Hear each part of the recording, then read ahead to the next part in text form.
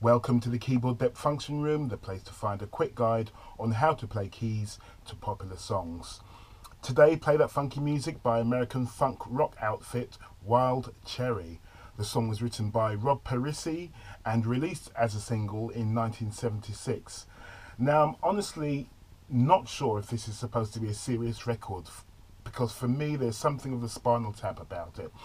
That being said, the song remains a popular disco choice in function bands. As for the genre, funk rock is probably pitched about right, because it isn't quite one or the other. Perhaps this is a popular track because people think it's easy to play, but it's only easy if you make the right choices, and that depends on what other people are playing in the band.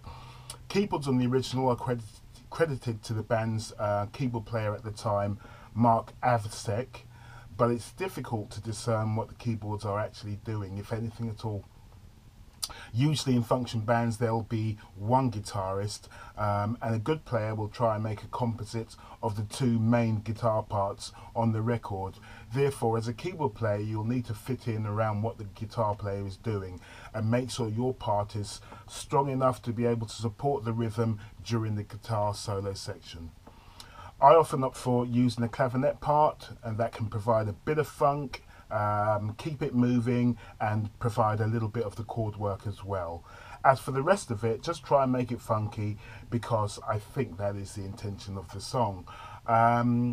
There's no right way or wrong way of playing this, but play what feels best for you and in your particular band makeup. The song is in E minor. Song arrangement and basic chord sheet in the description box below this video. Here's how I might play it.